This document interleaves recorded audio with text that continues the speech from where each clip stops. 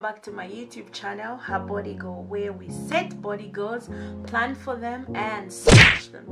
Welcome back to my channel, you guys. Thank you for coming back. If you are new, thank you, and make sure you subscribe. If you are old subscriber, welcome back.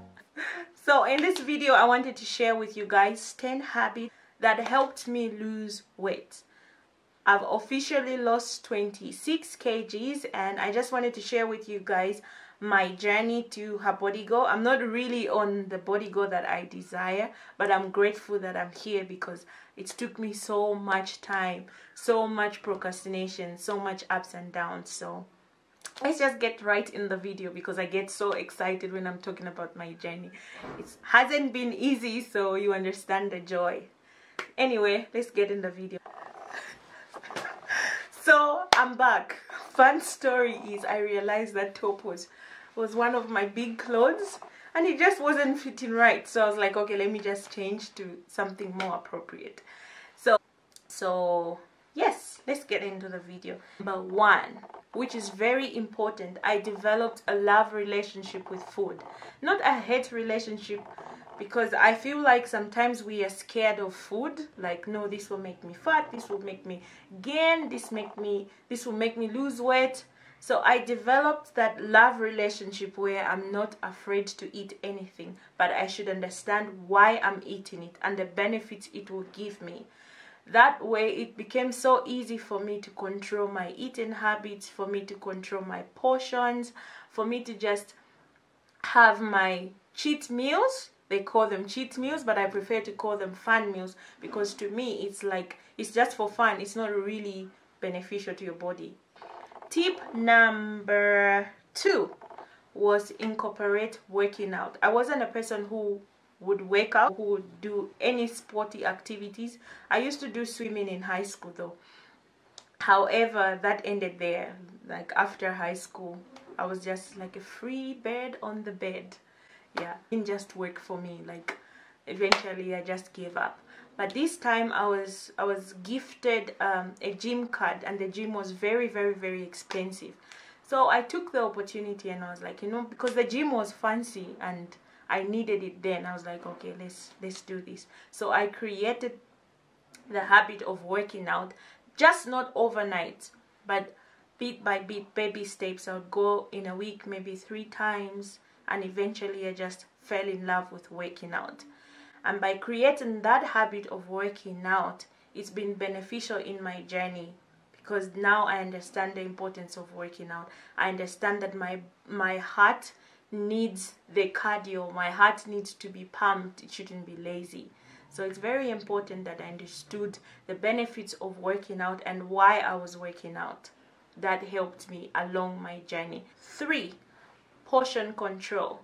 I mentioned about my relationship with food, but what I also developed was a habit of portion control, where I would understand how much protein my body would need and how much carbs my body would need, and I would just control it using the basic measurements, you know, a handful of protein and this and that. For me, I increase more of protein and moderate of carbohydrates, so, and of course vegetables and other minerals.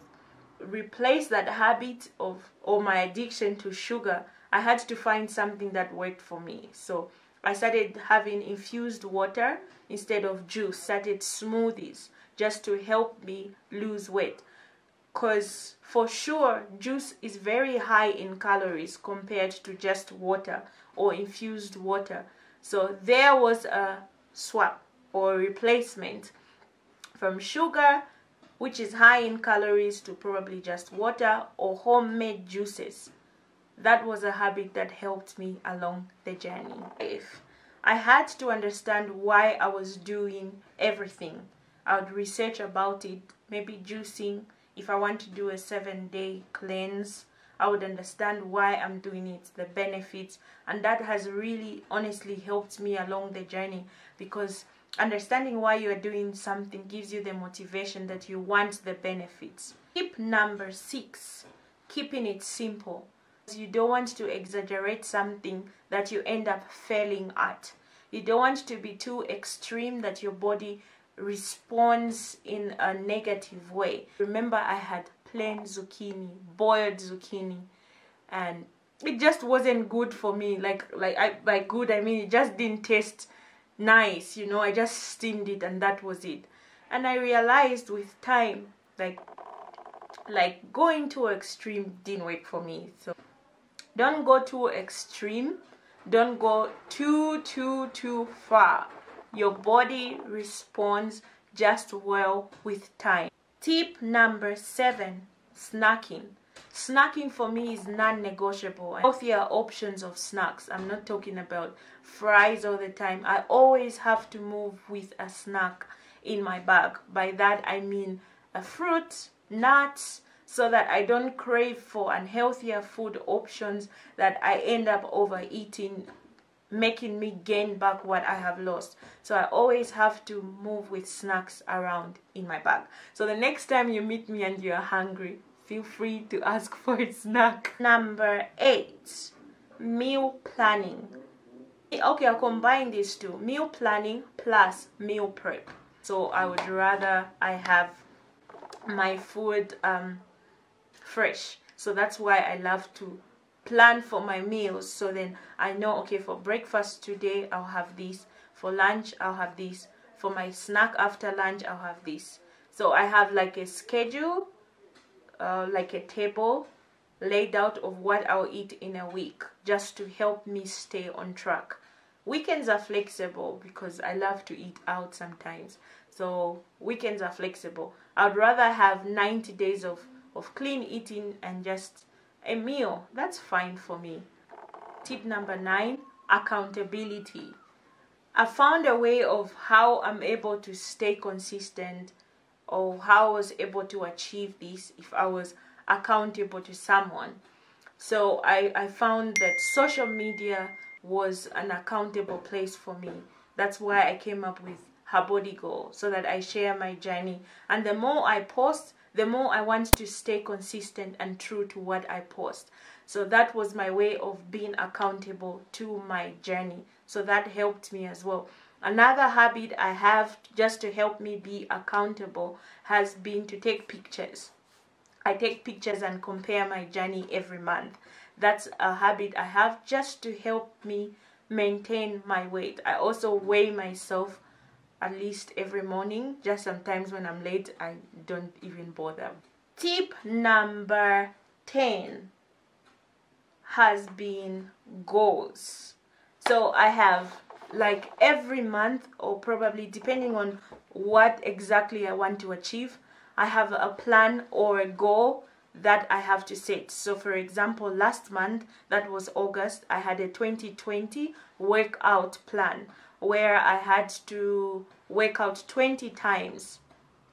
2020? Sorry, I had a 20, I was just confused, workout plan for the month of August. And my target was to have 20 workouts.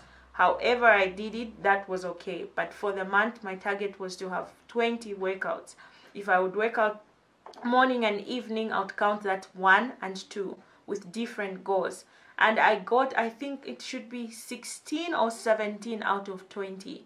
Not really 20 out of 20. That didn't happen. Here and there I had things to do. But at least I was more than half, and I was proud of that. So with goals, I have a habit of setting a goal and my plan is to achieve it. If I'm in the gym, I have a number of calories I want to burn during my workout. So that helps me, and I realize the more I have goals, the more it becomes easier for my journey. So every time, every month comes up, probably now I'm on the 90-day challenge, which ends sometime this month. Yeah, this month. And that too has pushed me an extra mile, because during quarantine, like, I had so much gains. Like, it was just free for all, just eating, and you don't realize you're really beyond your calorie requirements, making you gain.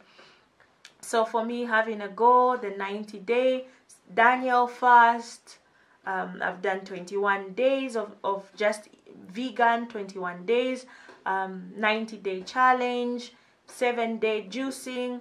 All those goals that I set for myself, have been beneficial for my journey.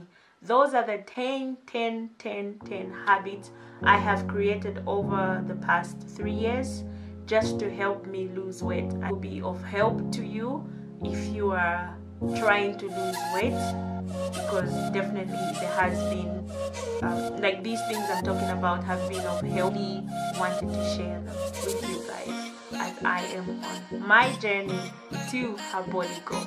Thank you for watching, you guys. I'll see you in my next video. See you.